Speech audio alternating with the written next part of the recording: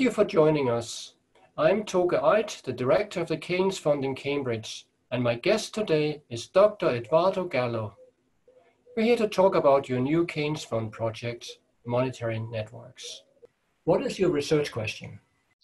The main question that we look at is how cooperation or exchange emerges in a society.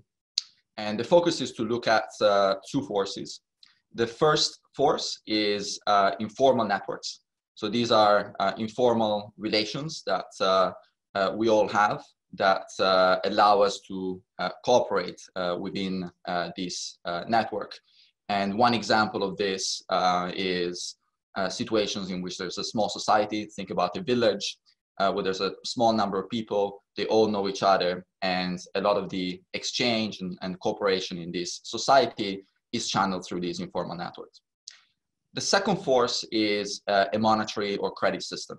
This is something that all of you are very familiar with, that we use on an everyday life, and is something that enables cooperation and exchange in a large society where it's anonymous, and therefore you need some external system to actually enact a transaction.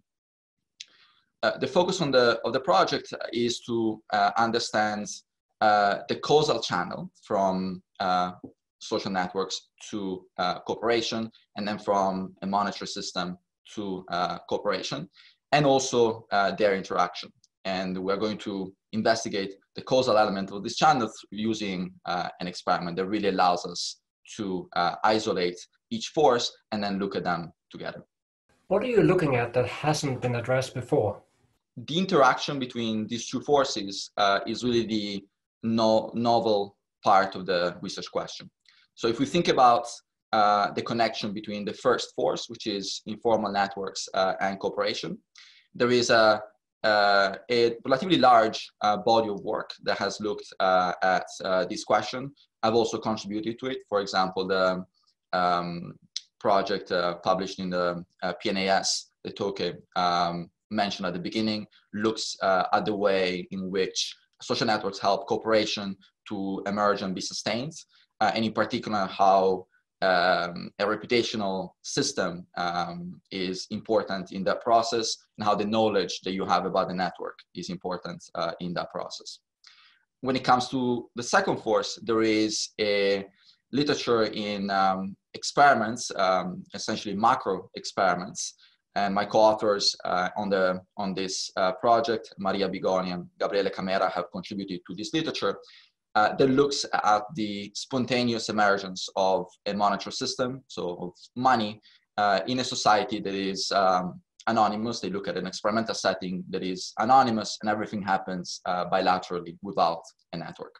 So the novel element of this project is to actually look at the intersection of these two forces. And a key question is whether once we introduce a monetary system, for example, in a society where cooperation is happening through the channel of the networks or the informal channel, does the monetary system replace the network? This is what economists would call, where these two elements, these two forces are substitutes. Or does it actually enhance the network? And these would be what economists call complements. We're going to be able to investigate this interaction and how, for example, the introduction of monetary system may disrupt some of these informal relations that are existing, or change them in a way that makes them more effective. How can your research help us understand more about the economy and society? One thing that I mentioned is how social networks can enable cooperation and exchange, for example, in small society like villages. There is quite a bit of recent work, for example, by Banerjee and Duflo, that looks at the importance of these social networks in villages in developing countries. One common way in which economists come into this context to try to improve the lives of the people is to actually implement some type of market institution.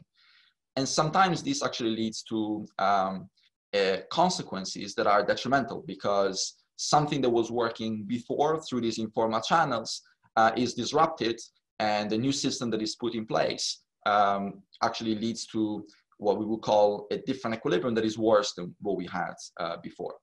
Now, the experiment looks at a specific type of market system that is a very fundamental, which is the implementation of a monetary or credits system, and it's going to allow us to see in what way it may disrupt something that was working at an informal level, and that this can give us lessons that we can apply to other contexts in which there is an interaction between the markets and informal means of ensuring exchange and the working of an economy.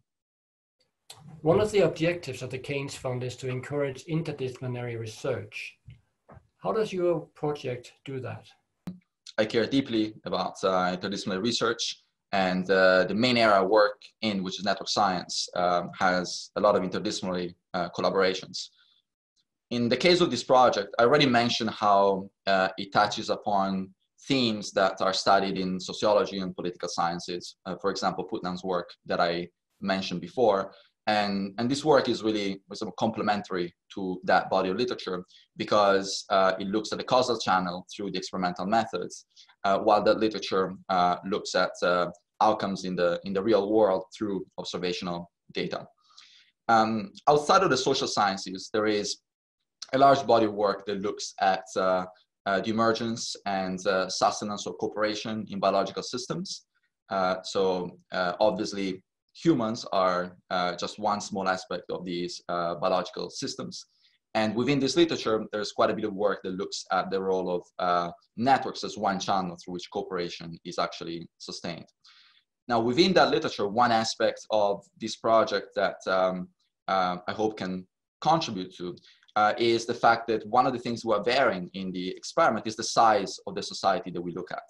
Now, this is essential for the economic questions because one of our hypotheses is that networks, informal networks, are going to be very effective in a small society, and maybe a monetary system implemented in a small society disrupts that. But when it comes to a large society, and in the actual experiments, we're going to look at societies of about 50 individuals, it's going to be very difficult for informal relations to actually work, and we believe that a monetary system is going to work better.